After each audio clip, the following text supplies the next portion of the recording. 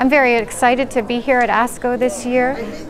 We're hearing an exciting presentation that looks further at precision therapy or targeted therapy in ovarian cancer. We have a trial that's being presented by Dr. Dubois evaluating maintenance therapy in ovarian cancer, where women receive initial chemotherapy for their disease and were randomized to either placebo therapy or Pazopanib, which is an agent that targets angiogenesis. And women who received the Pazopanib had a longer time to disease progression, which for women means a longer time to having to initiate subsequent chemotherapy.